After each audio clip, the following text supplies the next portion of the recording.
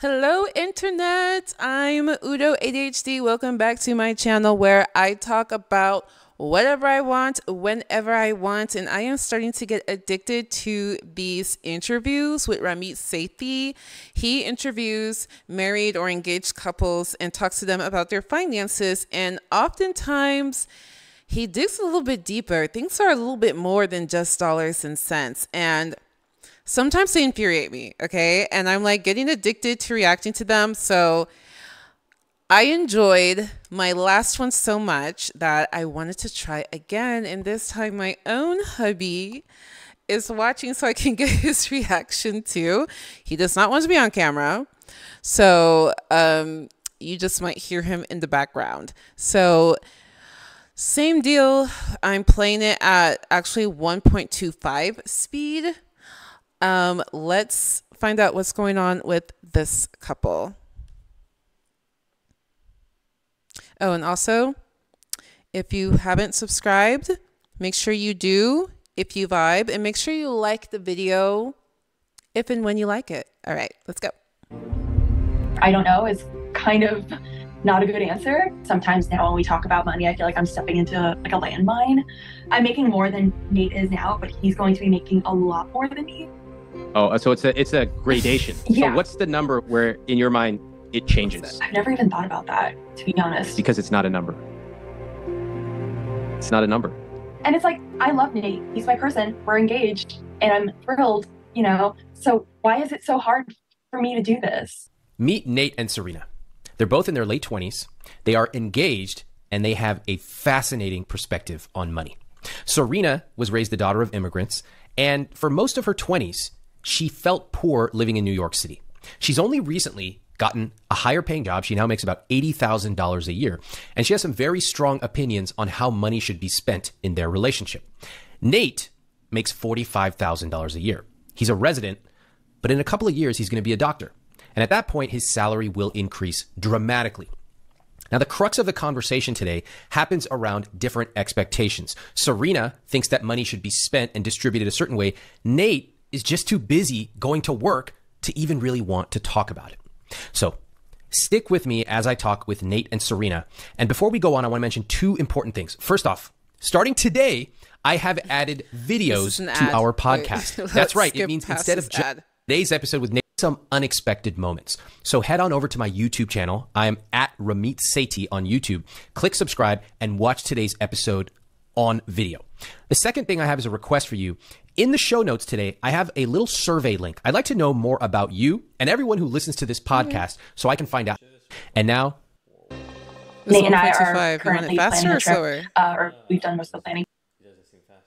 Yeah, it's 1.25. So, but we're going on a trip next month to see my family in Asia for the first time ever, not just since the pandemic. I've been many times, but he has not. So this is a really big deal for me. And pretty much from the beginning, Nate said, I cannot afford this trip. We're really going to have to wave a magic wand in order for this to happen. So I ended up fronting a lot of the cost. And so now I lent Nate about $3,000 in order to cover his portion.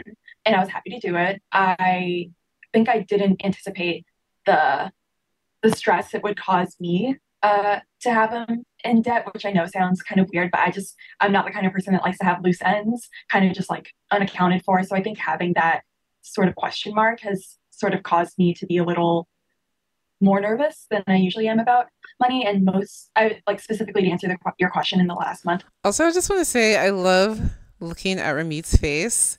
It's like, I love whenever I'm watching something in real life or in a video and I'm having an internal reaction and a thought, and I look at the person's face on the video and I can tell they're having the exact same thought. I love that. So anyway, that's what's happening right now. And I don't have enough to articulate it. So let's just keep watching.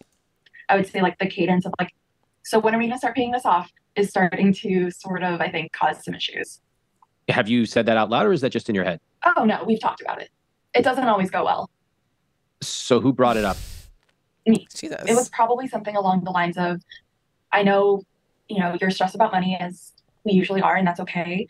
But it would really help me to have an idea of when and how much we can start paying this back little by little.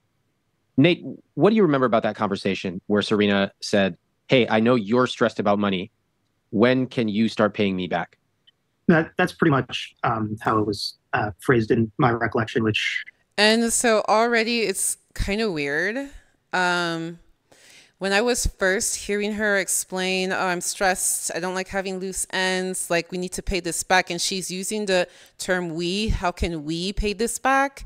She's making it sound like they took a payday loan or something, but she is loaning her fiance money so that he could go meet her parents. And so already this feels weird. It feels weird. And I'm glad that Ramit went ahead and reiterated, you are paying her back.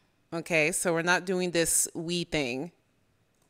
Obviously is debatable on my end when my response is, well, I don't know because of all these financial factors, and I'm very, constantly on the cusp of paying off credit cards every month and rent, and I'm not going to know until I get paid exactly how everything's going to balance out. I feel like that's sort of unacceptable as a response. And she's like, it is unacceptable. Thank you for acknowledging. It ends up sort of becoming the case that sort of needs an answer. When am I going to pay her back, and how much exactly when? Which fits with her personality as someone who plans a lot, but it can lead to arguments and things like that. Absolutely. What did it feel like to you when she asks you that question? Well, if it was once a month, I think it wouldn't bother me very much at all. It's far more than once a month. How much? At least weekly, if not more. And I feel like weekly is about right. Yeah. And at what time of the day would this come up? Probably like, are you brushing your teeth or within what? minutes of him coming home. Yeah, I'm like, hey, how's your day? Like, nice to see you. Our dog will greet him by licking his face for like 30 seconds straight. 10 minutes. For a long time. And I'm already hating that this is the first thing she talks about when he comes home. I hate that. And she's doing it every week.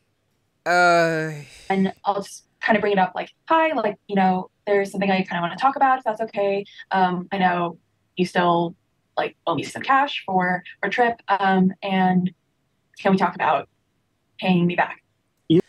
I'm also, I don't know what you call people who speak like her. She's the kind of person who you can tell she's had issues being direct in the past. And so she softens things. There's something I'd like to discuss with you if that's okay. No, well, if it's not okay, it actually doesn't matter if it's okay or not. She's going to discuss it. It's a problem. She's saying, how can we pay it back, when she means, when are you paying me back? So she's using these words that soften what she's saying. So the reason that means something to me is because, I don't know, maybe I feel like it's not necessarily that you are a passive aggressive person for using that language, but that in combination with some other things is making me feel like she likely is a passive aggressive person. I think maybe that's what I'm getting. Anyway, let me know in the comments, and this is totally the kind of thing that you should comment as you watch. I don't mind if you're spamming. I love doing that. So I want to know your thoughts because, the more perspectives, the better. Usually I respond by saying, I need a moment. Yeah. Please give me a moment, because it takes me a long time to switch gears after I'm coming home from work, which is my own personality and just being. Which is why I'm wondering, why does she keep doing it? Tell me, what do you think? I don't know. Why were you laughing? This is kind of weird. Why does she keep doing that? Like, maybe the first time she does that, he's like, okay, can you give me a minute? The second time, hey, can you give me a minute? Like, she's not processing that it's not going to be effective to do that right when he comes home. Why do you keep doing that? The more they talk, the more I am leaning against her. I'm like leaning towards the boyfriend, cuz it's painting a picture that is kind of negative. Tired all the time. So really after that, I sort of default again to, because this is something that probably came up less than a week ago, I sort of default back to, well, the answer hasn't changed in the past 6 or 7 days. I still need to sort of wait until my paycheck comes in and I know what my credit card bill is going to be. And I'm not completely in control exactly what that credit card bill is, because I need to pay for gas and do all these things. And so there are these factors that do change from week to week. So basically, the eye roll, like that was excessive eye roll. Oh my goodness. Control of your spending. And so I think like for me and Rumi, that is usually how it goes. And me being me, I'm sort of like, well, things haven't changed, or I don't know, is kind of not a good answer. The big thing for us is like, I need to have like a plan, like some sort of idea. And it could be starting 3 months from now, I'll be able to give you $100 a month. That would be fine with me. I think the issue we have now is like, there is no plan. So I'm just sort of like very much in the dark. I want to know why is just so important. It was $3,000 to go see your parents, And I don't know. I'm wondering, did he know that she meant for him to pay her back? But more crucially, why is it so like the way she's talking about it is so important, like as if she's going to use that money for something. And I need to understand like what is that? About where and when I can expect to be paid back. And do I need this money right away? No, I do not. Like, I'm very fortunate to say that, but I think so it makes it more weird. So why are you stressing it so much? Like, it's like, I don't want just like, again, like the loose end of not knowing where. Because what? And when. Mm-hmm. Because it's like, it's stressful to me. And I know it's like definitely more stressful for Nate. Hold on. One step at a time. Come on, Remy. What's stressful to you? Not knowing when I'm going to get paid back. Why? Okay, maybe stressful is not the right word, but annoying. Why? I think is maybe more accurate, because I think it's not even like, what if he just doesn't, like, we slowly forget, and he never pays me back. I don't think that's going to happen. It's just something, and Nate sort of hinted at this, but if there's something like an item on a list, I want to be able to cross it off. And so for me, even though it's not like money that I owe somebody, which if someone Venmos me, they're getting their money like within 30 seconds. Like, I'm very good about paying people back. This is your fiance. Why is it annoying to you? It's annoying to me because I feel like it is something where we can't move forward until we cross that line. The way me and Ramit make the exact same face. You can't move forward? What do you mean? Y'all are supposed to be getting married. Like, you can't dump him until you get your money back?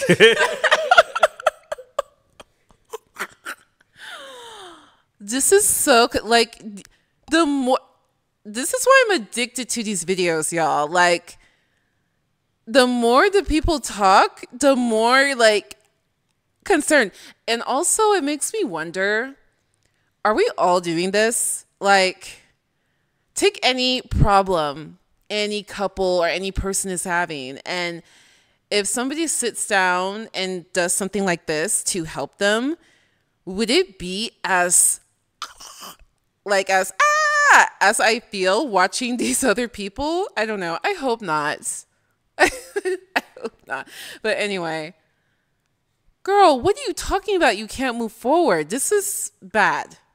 This is a bad start to a marriage. I'm off the list. I see. And moving forward would mean what? Go out to dinner more, or save up together to go on a trip where it's not like, okay, I'm going to front this and then we'll figure it out from there. Can you go on He can't afford any trips. What do you mean go on a trip without having to worry about fronting him? You're always going to have to front him until he makes money. a vacation right now if he owes you $3,000 for this trip? Yeah, I mean, that's what we're going to do, I think. But yeah, Okay. Could you go to dinner if he owed you a bunch of money? we do obviously go out to dinner and stuff, but it is like sort of still in the back of my mind, when like the check comes or like. This is a golden moment. I'm not sure what the real issue is yet, but I can also tell that Serena doesn't really know what the issue is either. She says, Nah, I think she knows. What do you think? I'm not sure yet. I think she knows and she just doesn't want to actually say it because it's going to sound really bad.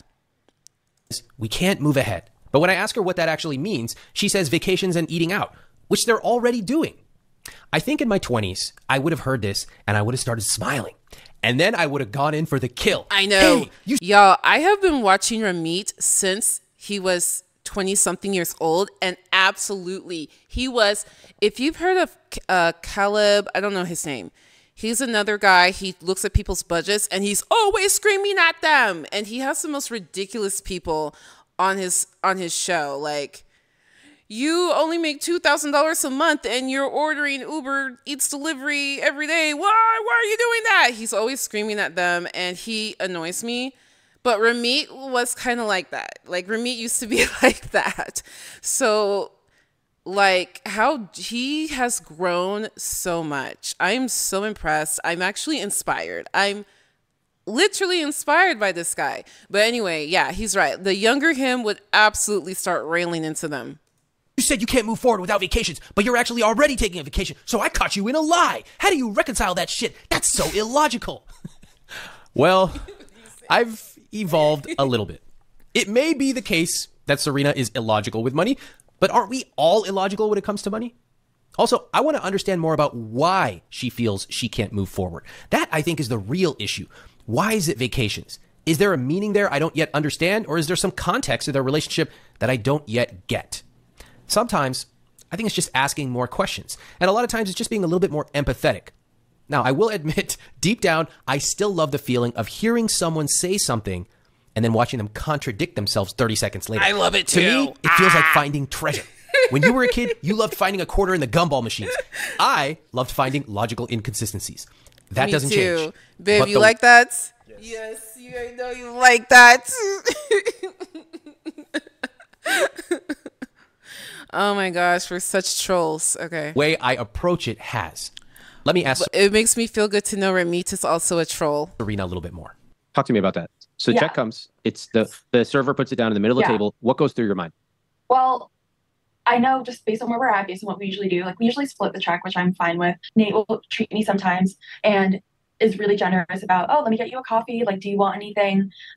He's great about that. And it's really sweet, especially as someone who that is not my like first way to like show love in a relationship, but he's very generous in that sense. I guess what goes through my mind is I wish, Nate could treat me, but one day we'll get to that point. But tonight might not be that point, and that's okay. But he's But already you just treating said you. that I do treat you more often than you treat me. So that's No, it's yeah, just I like- know.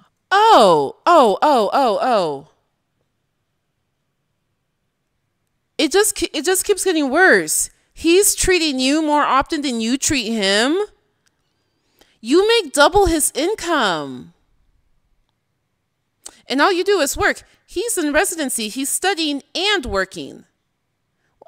She's an entitled princess. Say? She's an entitled princess. Oh. Feels he needs to be paid back because she shouldn't have sent him the money to begin with.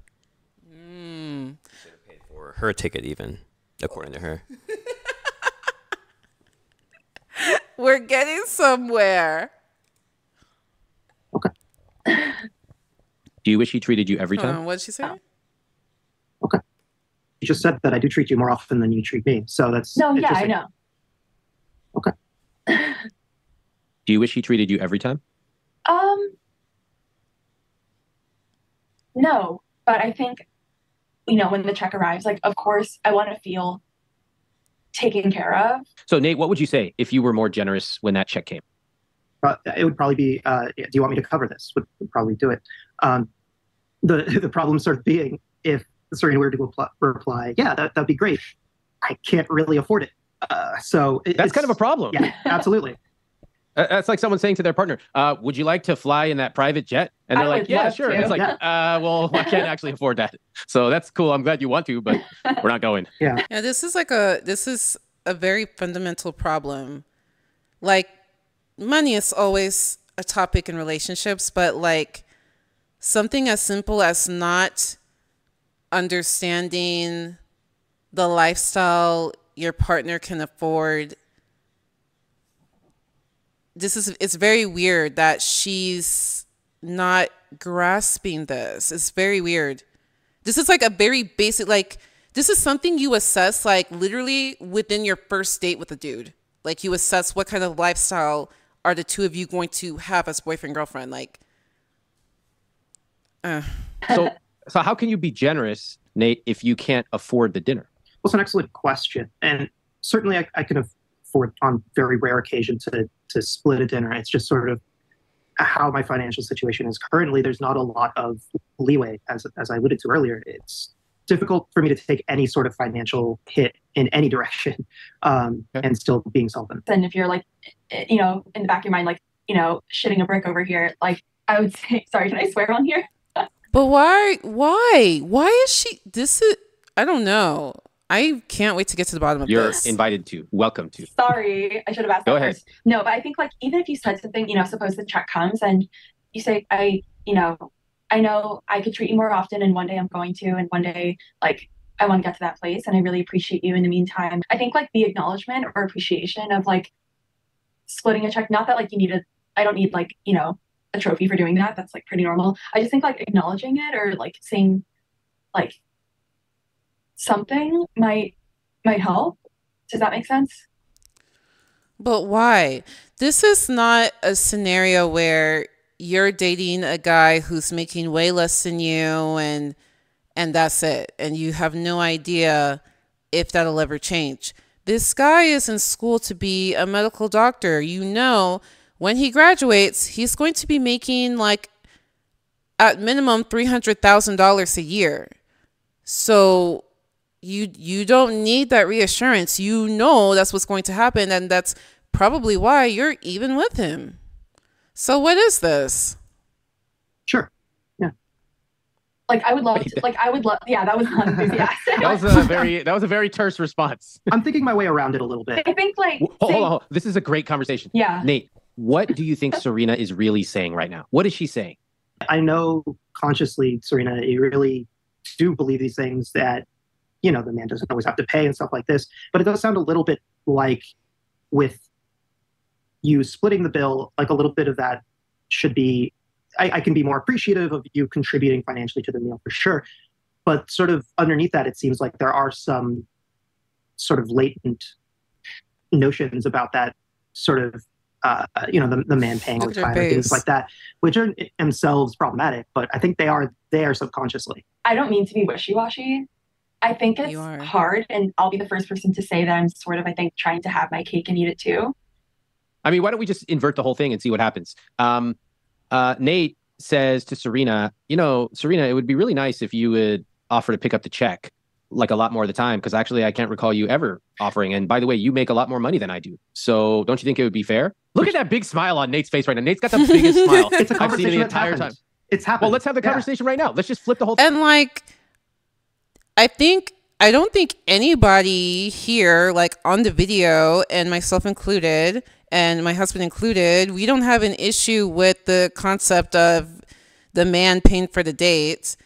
But, this is a situation where it literally does not make sense. Like, her expectations do not make sense. So anyway, let's see what she says. Thing and see what happens, because we can't be wishy-washy about these really important things which are causing conflict once a week minimum. Okay, so Nate, go ahead, take it and run. Have the conversation. So, Serena, it'd be nice if you paid the check sometimes, especially because you earn a lot more than I do. I totally understand that. If I'm going to be covering us, I would just like to know beforehand. But keep in mind, like, just because I make more money doesn't mean I don't have my own student loans and bills and stuff that I pay for. So I love when me and Ramit make faces at the same time. Did you make a face? A bit. Yeah, you made a face. Yeah. Okay. treat you, but I can't treat you all the time. Right, which isn't really what the question is. Nobody's asking each other to be treated all the time here. No, yeah, I know. I just think like just because someone makes more doesn't like mean that I have. Yo, I could never be friends with this girl. I'm gonna just say that right now. If me and this girl were classmates, she would hate my guts and vice versa. Woo! If I had to do a group project with this girl, have like a shit ton of disposable income still. Like I have a fair bit, and I'm not like worrying and stressing about day-to-day stuff. But can I interrupt here? Yeah. I feel like this is going in a bad direction. please. Yeah. Let me ask one question and then make one observation. Are you both like highly intellectual? Too much. Yeah. Yeah. Clearly. I'm like, Jesus Christ. I love a good intellectual. I mean, listen, I have a very long academic history myself, but Yeah. you two talk yourselves around the issue a lot. The paying the check is a financial question, absolutely, but it's also a deeply emotional one. So, Serena, you actually explicitly said the word emotional. Yeah. You said, I want this emotional, and then you didn't, I don't recall, really finish the sentence. Yeah. You said the phrase, I want to be taken care of, which is highly emotional. So on your end, when the check comes and he offers, and you created this very nice script for him to say, hey, I'd like you to acknowledge this and that, all emotional. And that's totally fine. Money is emotional. But what's interesting is that when we flip the script and he said to you, hey, I would actually like for you to pick up the check sometimes, your answer was totally intellectual. Well, sure, I can. But then just because I make more money doesn't mean I don't have more expenses and I have this and that. What he's really looking for is what? Emotion. Yes. So Sorry, can baby. you just try to answer it this time? Meet him where he is. And you're not off the hook either. I'm coming back to you. I know, Nate, in just I'm a aware. second. Nate asks me, you make more than me? I would love it if you covered this check. This is going against my nature, just so everyone knows. What nature is that? What nature is that that's going against? It's going against like my, like, of course, like I said it before, I like being treated. I don't Girl, like being can treated you all the answer time, a but it question? is- No. People like this who they can never just answer a question. And I was just talking to my friend about this. We were talking about guys who do this, but she's doing exactly what we're talking about. It's a red flag for us now. It's a complete red flag. People who you can never just answer the question. It's a complete red flag to us now. Like the vast minority of the time that I treat him. Okay. So I'm just saying it's like, it feels weird. It feels like a little weird. But I think, let's say we're doing it. I think Look at the difficulty in even saying this in a fake role play. For me, This does is this happen amazing. with other couples? Or are we just, okay. Yeah. And what I want you to access here is that you even just said it. You said, this is going against my nature. Yeah. What we do in these conversations is we examine our very nature and where did it come from? Because the way that the two of you see money, treat money, talk about money is deeply influenced by your culture, gender, socioeconomic background. But I can tell he's getting excited because I think he feels like, okay, maybe we can get somewhere. And I'm getting excited too, but let's see if she actually gets it. Let's see. it's not necessarily about the spreadsheet. Yeah. And that's what we have to grapple with. So in this artificial role play, which nobody's going to hold you to, he asks you and says, hey, I'd like for you to pay more. One, it would be nice because you rarely do it. And two, you actually make a lot more money than me. Go ahead and respond. Okay. I will treat you this time. I know. Why did you say that? Why did you say this time like that? Tell me. Think really hard. Why did you say that? Do you want to know also? I think just because I don't want to make it a habit, and I know that's really mean to say. You don't want to make it a habit because? Because I don't want to pay for both of us all the time. Can I just say that nobody's expecting you to pay for both of you all the time? Yeah. Fair enough? Totally. Let's take that off the table. Okay. All right. So this is so hard for me. Like my heart is pounding right now. I know. I crazy. like watching, I like watching the difficulty. This is quite cognitively taxing, right? Yeah. And where do you feel it when you're feeling this, what you're feeling right now? It's in my chest. It's in this right here. And it's like, I love Nate. He's my person. We're engaged and I'm thrilled, So why is it so hard for me to do this? That was one of my favorite moments on this entire podcast so far. Let's lay out what's going on here. Serena and Nate love each other. They really do. I can see it watching them. And if you're watching this on YouTube, you can see for yourself as well. Serena makes more money than Nate. Nate pays for dinner more often than Serena. Serena says she wishes she felt taken care of, and she understands that Nate can't afford to always pick up the check. Now, she suggests a very lengthy script he can use to acknowledge that maybe right now he can't afford it, but hopefully at some point in the future he will, etc., etc. She wants him to acknowledge that while they are splitting the check.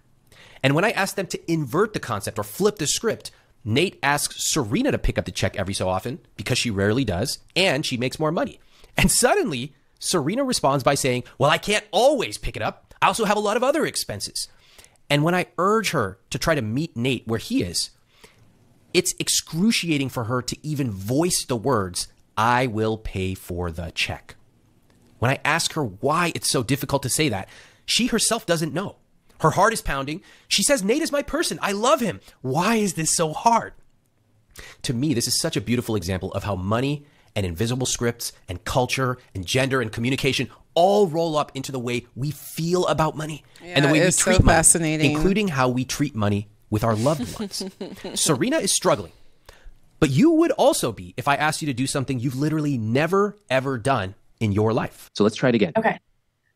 He's asking you, when he says what he says, what is he really saying to you? He's saying he wants to be taken care of, just like I want to be taken care of. Yes. Yes. Okay. Meet him where he is when you respond to him. He's your person. I would love to treat you this time. Fuck, I did it again. What is wrong with me? No, okay. Okay. I would love We'll take as much time as we need. I would love do it again. Then we'll do it all night. I would love to treat you. It would make me really happy because I know that you are generous to me in many ways. And so it would be my pleasure to pay for you. It sounds like she's trying to convince herself. Wow, that was fantastic. Nate, what did that feel like to receive? I felt excellent. It was really nice. I just it feels difficult a lot of times to even ask her to pay, just in the sense that I don't necessarily always think that the framing comes with it, and that's the response I'm going to get. And so a lot of times, it just feels easier to split it or pick it up myself. But it feels nice to hear.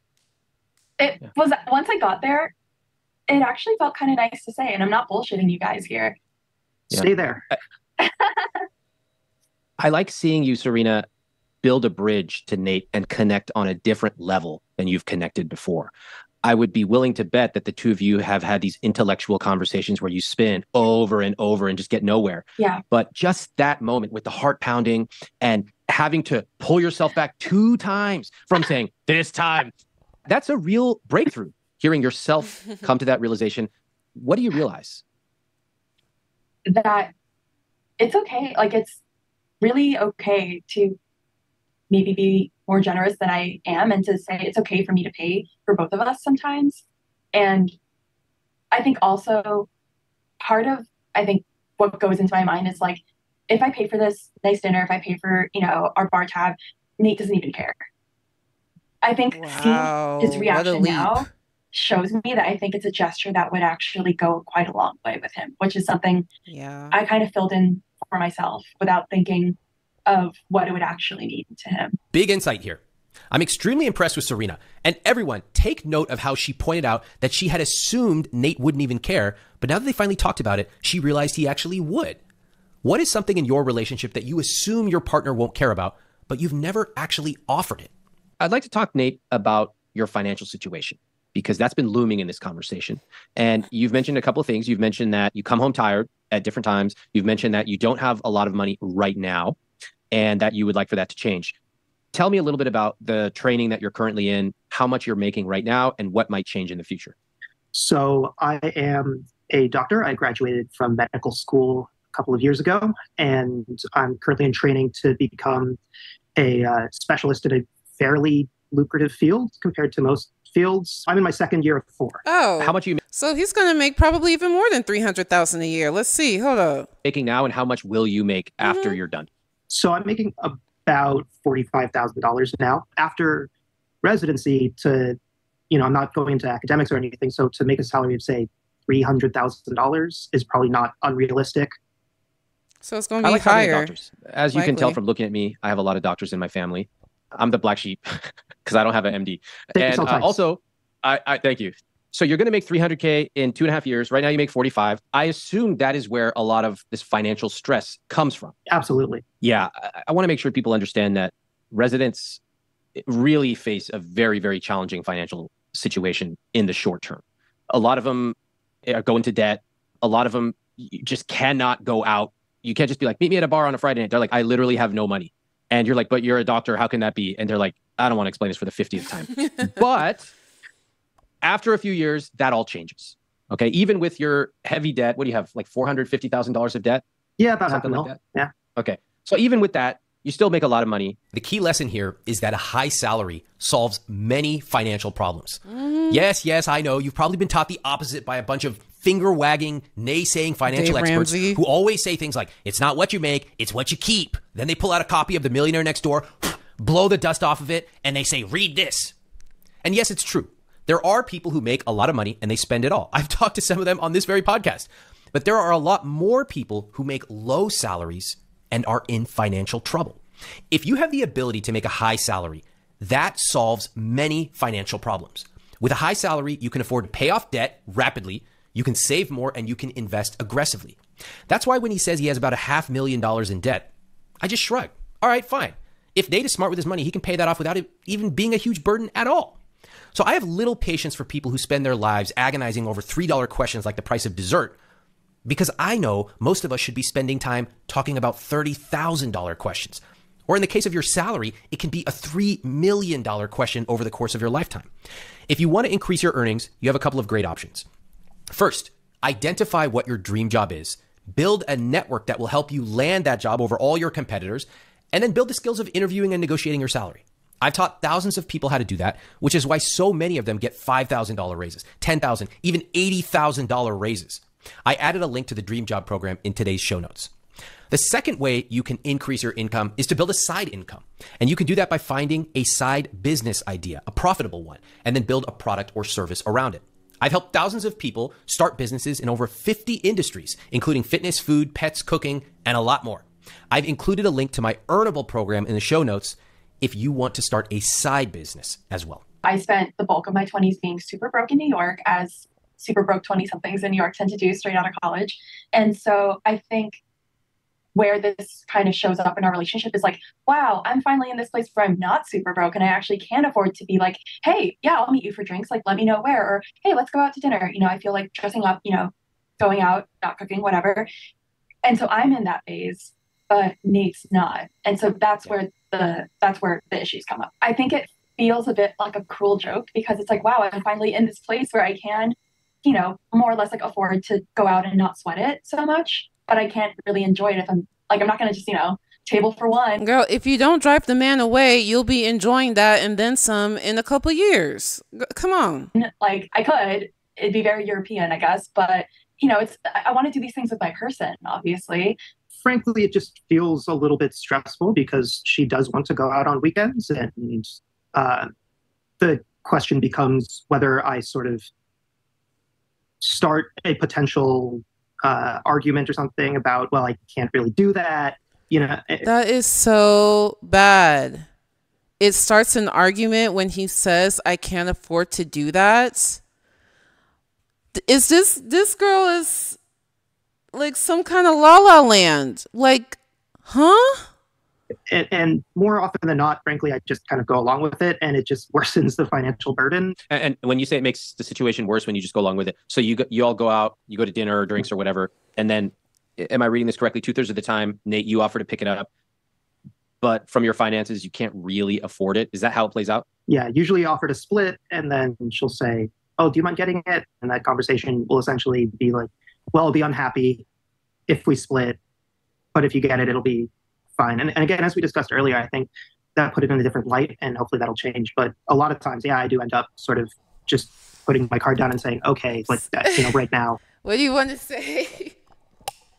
She's just so unreasonable. Like, you just said you're in a place where you can go out and not stress, but then you go out and you drag him along and you ask him to pick it up when you know he can't afford it. Like, this is the most unreasonable freaking person.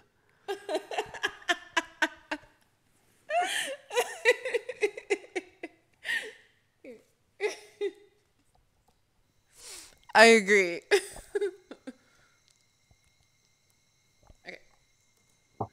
Whatever, I'll talk to you about this later, which I do sometimes to try and even things up. What's that conversation like when you bring up money with Serena? More often than not, it's, I looked at my bank account and I really can't afford this. Could you please help me out?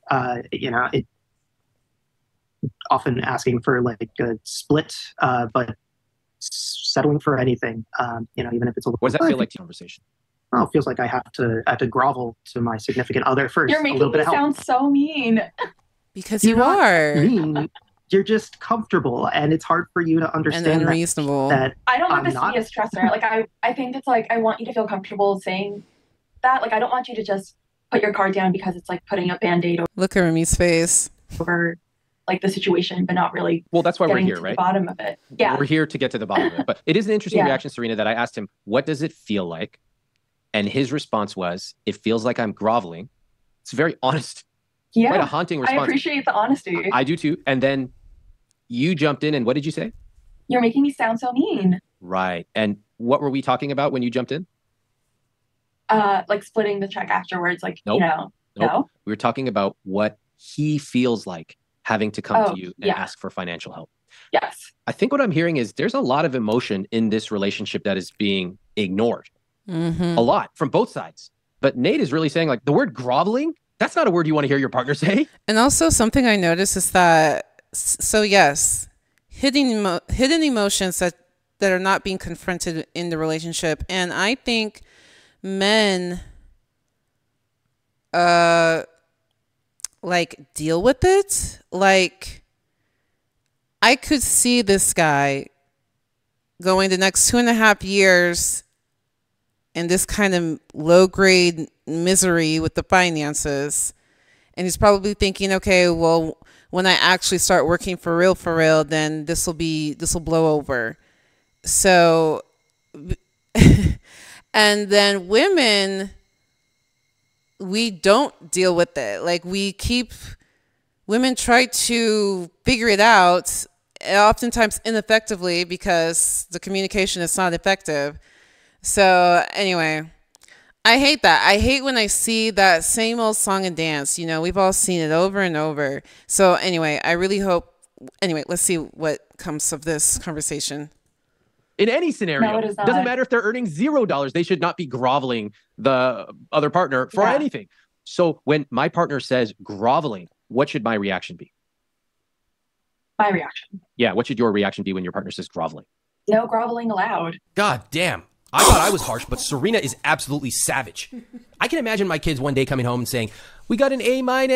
And then I say, "Sit down," and I lecture them for 3 hours about their heritage and academic excellence and how if they don't shape up, they're going to end up in the gutter. That's going to happen. But if Serena's kids came home and said the same thing, she would literally just point at the door and say, "No roof for you tonight. Find your own food, you pathetic losers." Man, Serena. I am inspired. No groveling allowed. No.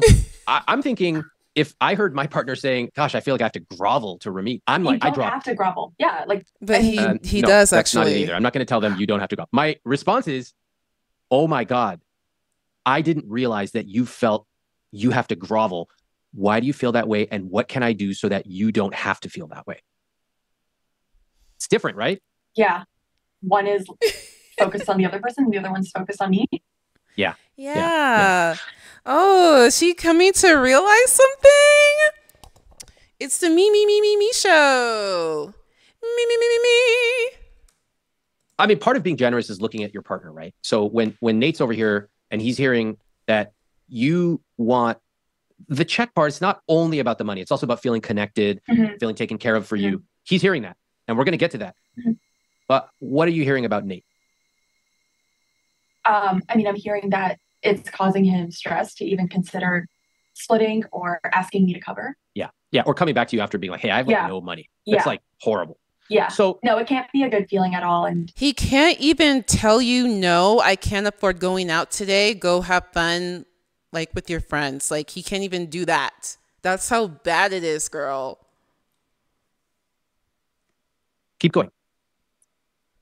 I guess I didn't realize that it was affecting you on that level. And I also feel like she didn't care. That's how I feel. I feel like you don't actually give a shit. That's how I feel. Like I'm getting annoyed. Like that's how I feel. I don't know. What do you think? I'm not sure. It might be just like when you think of like a angry Asian mom, it's like it's not that they don't care, it's that the way they care is like totally different than like what you and our version of I care represents, you know. Okay. Obviously, I can pragmatically understand that not having enough money to go buy something or go somewhere is not good, and it probably doesn't feel very nice, but I guess I underestimated the toll it was taking on you. And I'm curious as to why did she underestimate that? Because she said that she lived that way, and all her 20s she was super broke, so she knows how it feels. So I don't know. I just feel like there's some lack of empathy going on. I don't know. Maybe she just needed a little perspective change. And how it was playing into also how you communicate with me, not just, within your own brain, but also just with me as your partner. I think like enjoying the dinner or, him making the reservation, like those are all things that play into my feeling of being taken care of.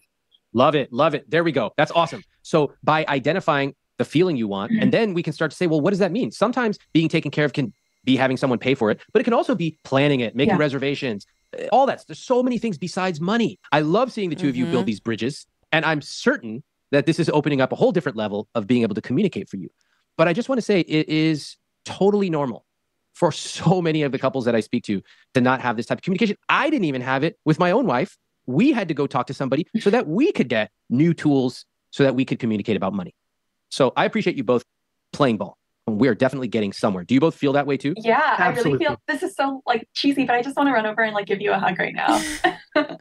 Like, are you talking to him or me? Oh, both of you guys. Go give him a hug. You guys can give each other a hug. You're next door to each other. Go ahead. I'm taking a hug break. Go ahead. Oh, that's cute.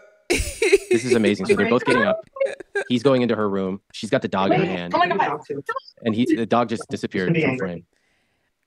Wait, do this on camera. I can tell the guy is see this. The guy is so happy. I'm like the leering dude watching this couple give each other a hug. If it doesn't happen on camera, it doesn't. What a nice hug. Look at that. I love that. The guy is so happy. Yeah, tell me. Yeah.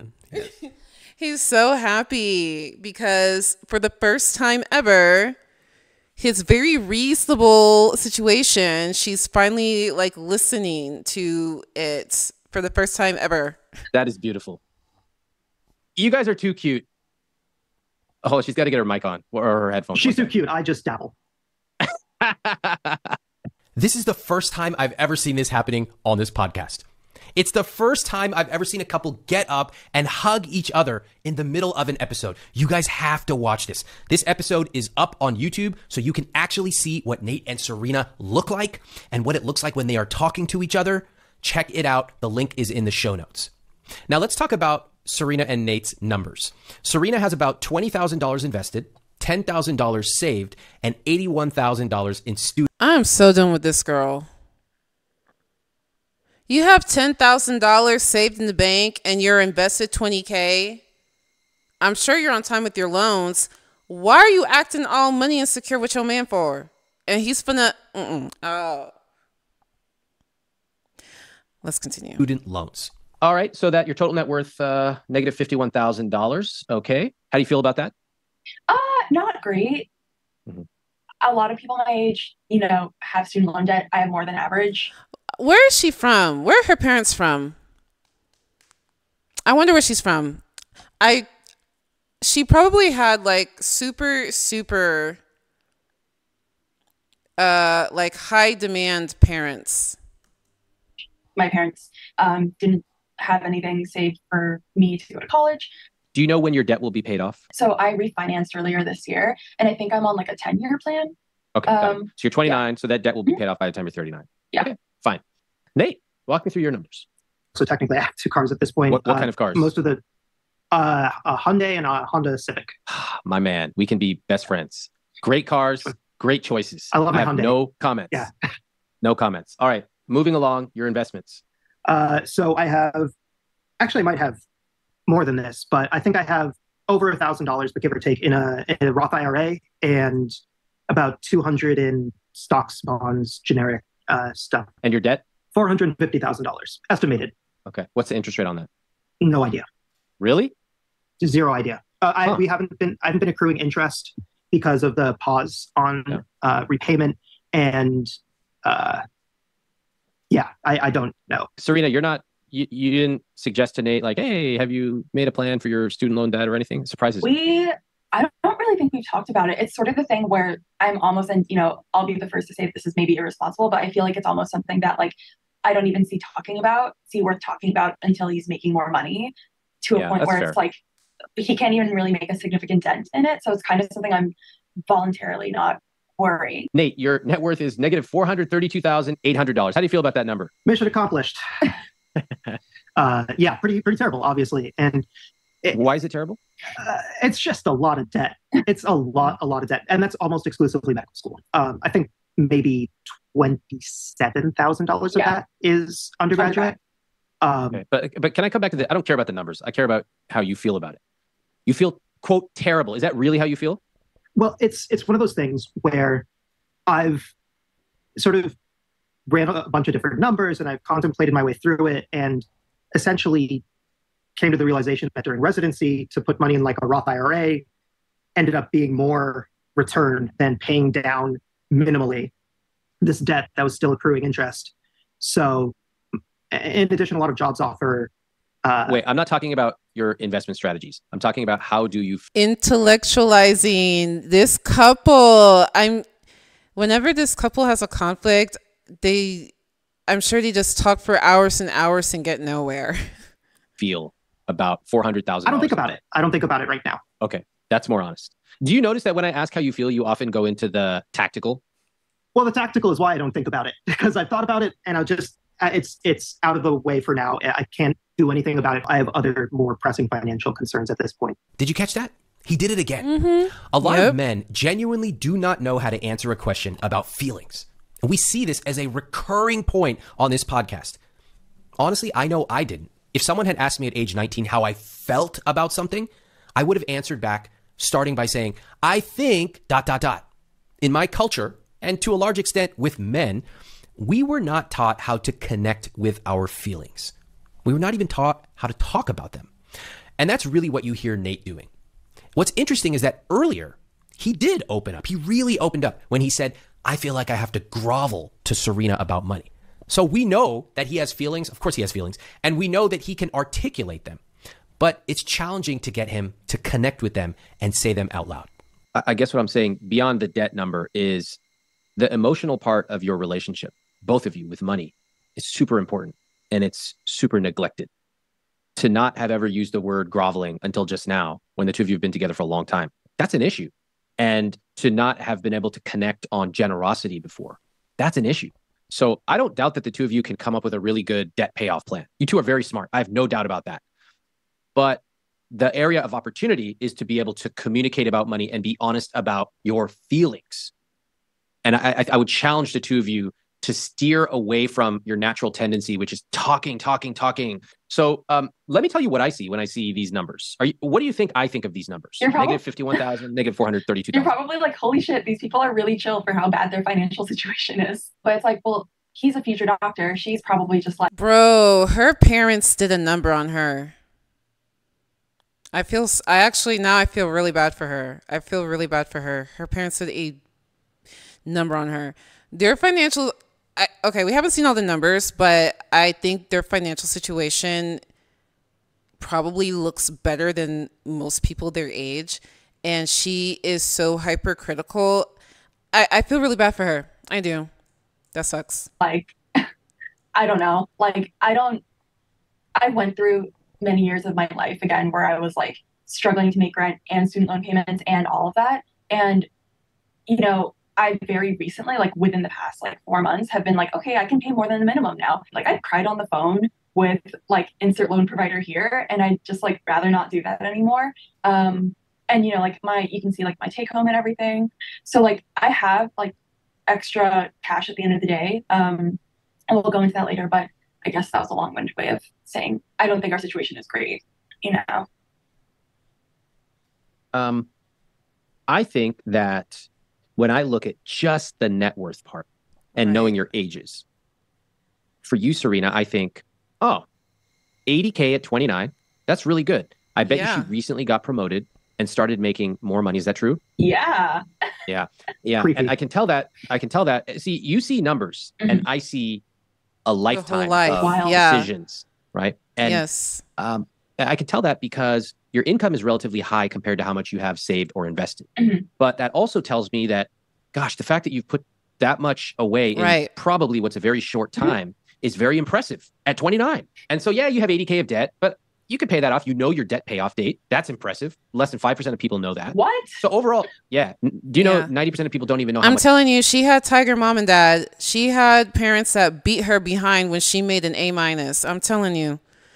I mean, and the funny thing is, like, people are like, well, when you have parents like that, you succeed. You do really well in life. I mean, yeah, you do. But then how much do you get to enjoy it? Like, you're fighting with your fiance over like very dumb things when you should be enjoying life.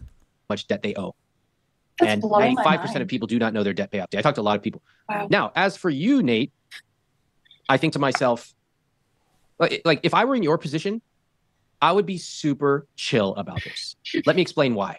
If I were in your position, but I had my knowledge of compound interest and income and stuff like that, this is how I would explain it. I'd be like, yeah, I have a shitload of debt right now. But in a few years, I'm going to pay it off aggressively, and then I'm going to invest a ton. So I feel super comfortable with my decision. I did it eyes wide open. And the thing is, we know he will. How do we know he will? He's already doing it when he makes buck all. He's already doing it. So we absolutely know he will. So it's a good position. And yeah, times are pretty tough right now. I know that. I can barely afford a cocktail. But I know that that's going to change in a few years. And I know that being partnered with Serena, we're going to do more than we can even imagine together. That's how I would look at it. Your short term is really tough. There's no doubt about that. But can I just point this out?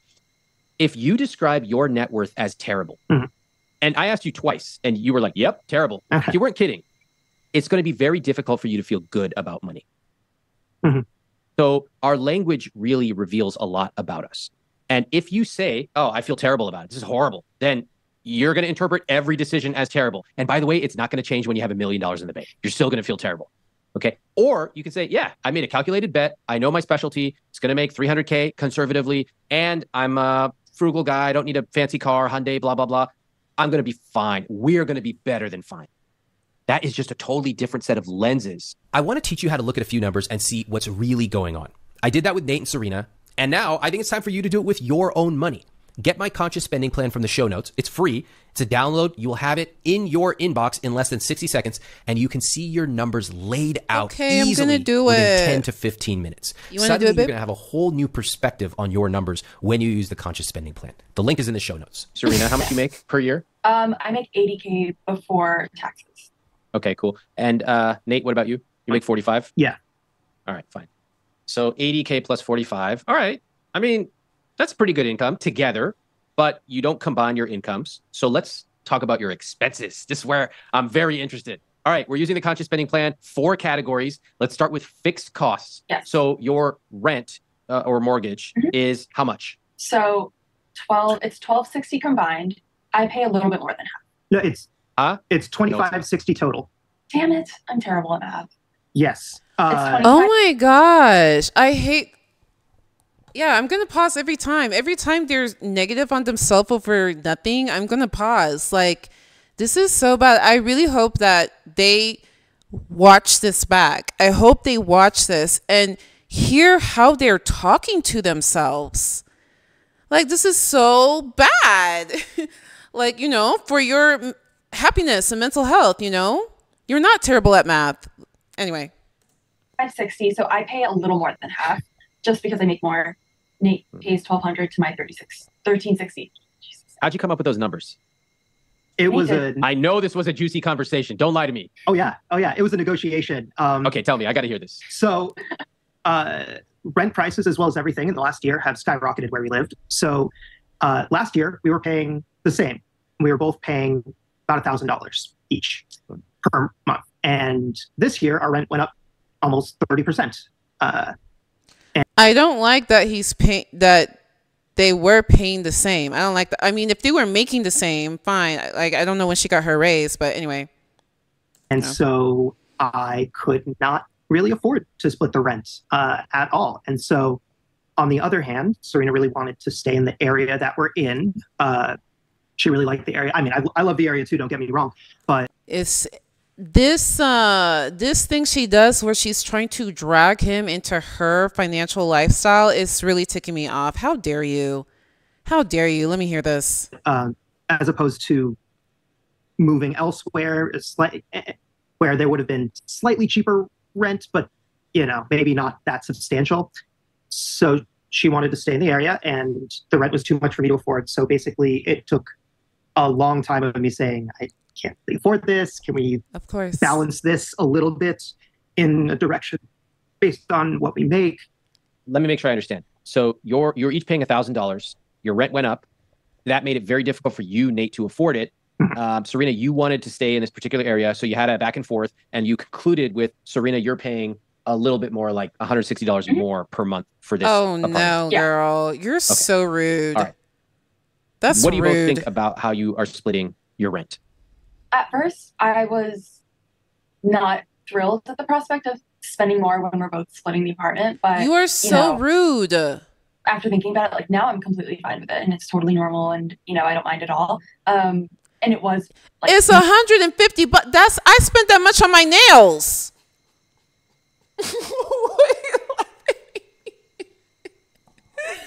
It's so weird. Like, as logical as she is, if you're the one who wants to stay, why don't you just let him keep the same rent he was paying, because he's like freaking homeless at this point, and you cover the difference because you want to stay. Like, it's like she picks and chooses when she wants to be logical. Need is correct. It was 100%. I didn't want to move. I didn't want to leave the area. And so Is that why you offered to pay the extra $160 a month? I didn't offer. It was something that Nate sort of proposed, and then after She made sure that we know. Oh no, I did not. Look at his face. Oh my. some back and forth, I kind of was like, okay, I see where I want to know what was going through his head. you're coming from. I'm okay paying $160 extra. Yeah, Okay. because it was like more me that was wanting to stay here. So, and I make more. So it was, I understood. How much more do you make than Nate? I would say significantly more. I initially thought that it would be a good idea to basically take the essential net incomes and sort of base it on that. But on the other hand, that would have put me under, or basically would have put all of the increased rent on her shoulders. And essentially, as part of the discussion, I sort of decided that, it would feel unfair. And I understood from her perspective how that would feel unfair. And so I definitely, at some... No, I hate this. I understand this logic of, okay, we're two people, so we're using half the utilities, half the space, that is one way to look at it, but that is not equitable. There's a difference between equal and equitable. And, especially when this is your fiance who is on a great path, like... Wait, like I said, we arrived at whatever numbers we arrived at, which is about 160 more on her part. And I just took the W and ended the conversation. But so much I like for that W. you take the win. That's a philosophy of mine, take the win. But I find it's like being used in a very peculiar way in this relationship. Like, that's not the win I want you to take. Yeah. Okay, let me point out a few numbers, okay? Again, these numbers just look like numbers to you, but to me, they tell a very rich story. So your fixed costs together represent 78% of your take-home pay. Now, in my conscious spending plan, do you know the number that I recommend? Oh my God. 50 to 60, right? Yes. What's that smile, Serena? I was like, I don't know. I was going to guess 40 to 50, but I was like, whatever it is, it's significantly lower than what our current combined is. Nate, your fixed costs represent 97% of your take-home pay. Bro. How can not that be? Cool. Well, I spend about $600-ish on gas, give or take, every month. You live far away. You have to drive. Is there anything you could do about it? Nope. And you live far away. Okay, I don't know. Maybe they live close to where she works, but I bought a Honda Civic, which gets slightly better miles to the gallon, but that's good. That's a good call, regardless. And the two of you don't want to move closer to work? it will be happening after this year for essentially details that have to do with my scheduling, with my program, and a bunch of nitty-gritty stuff. So you're going to cut back on gas expense next year? Yeah. Oh, yeah. And also I have housing provided for me for 6 months next year. Great. All right. Can I just say, Nate, you're making way less than Serena, and you're paying essentially 50-50. That's the problem. Yeah. That's the reason that when you go out to dinner, like the two seem totally unconnected, don't they? She doesn't. She don't want to hear that. Ah! I think they zoomed in on her finger. I know whoever's editing this is messy.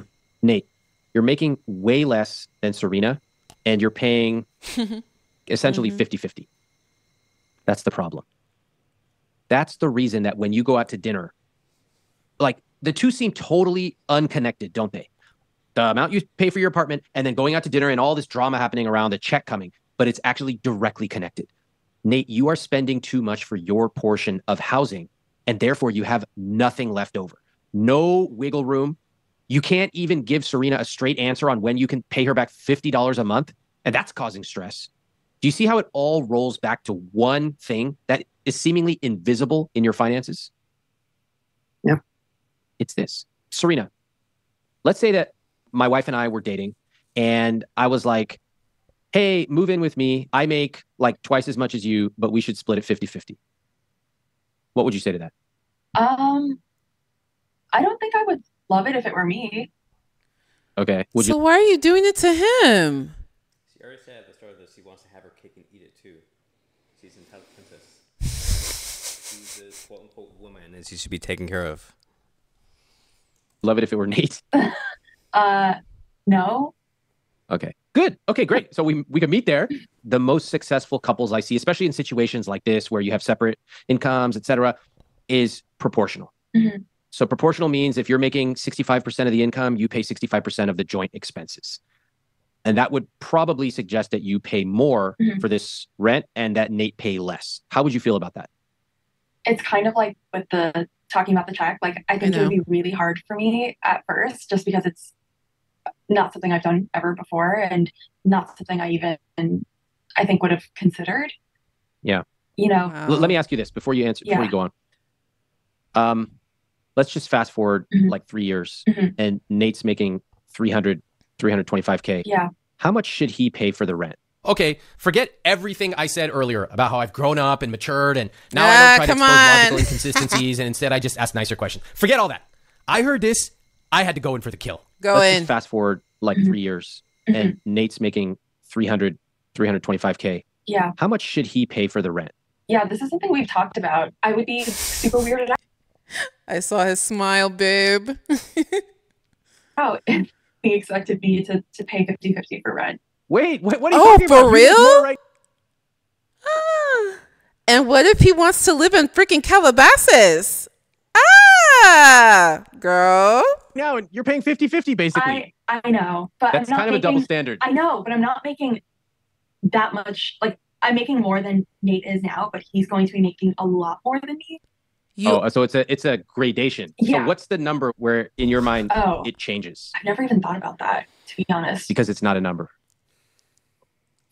It's not a number. Yeah. Get real, girl. I know you're about to spend 5 minutes intellectualizing it, and we're going to go round and round.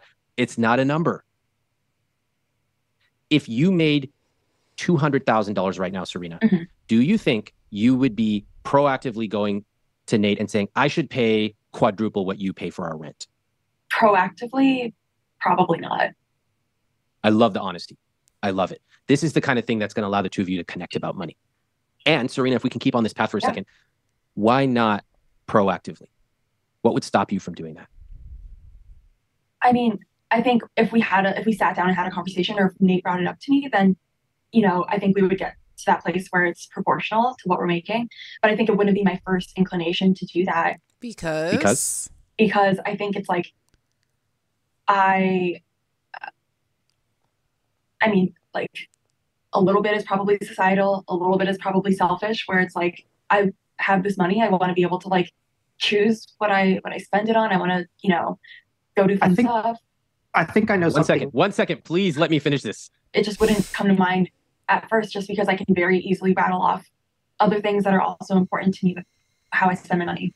Your 401k, your investments, your travel, family, gifts, all of those things. For sure. You can always find something to put a lot of money towards. Yeah. But I have to ask you this. Who's your person? Nate. And of all those things, shouldn't Nate be up there somewhere? Yeah. So far, we have talked about expectations with money in this relationship. We've talked about what happens when one partner earns more than the other. And in this unique situation, what's going to happen when that income flips in a couple of years? We've talked about the need to feel taken care of. We've talked about picking up checks. We've talked about double standards. But we haven't talked about how to solve Nate and Serena's questions about money. So far, we've scratched the surface of what they need to both realize about the way that they've been communicating about money. But next week, on part 2 of this conversation, this is I think you will be part surprised 1 at what we come to expect. Please remember, you can watch this episode on YouTube. You can see the body language of Nate and Serena. I would highly encourage you to go over to YouTube, find my channel, Ramit Sethi, and click subscribe or follow. Please also check out the show notes. I've got a survey link. I'd love for you to take that. I'm going to make it a separate video. This one is too juicy. This one's too juicy. So let me know your thoughts so far in the comments. If you like this video, give it a thumbs up. And if you vibe, make sure you subscribe and say hello in the comments so we can welcome you to the tribe. But yeah, I'm gonna do part 2. So make sure you stay tuned for that one. Put the notification bell so you can know when part 2 comes out. And until next time, much love, much luck. Peace out. Bye.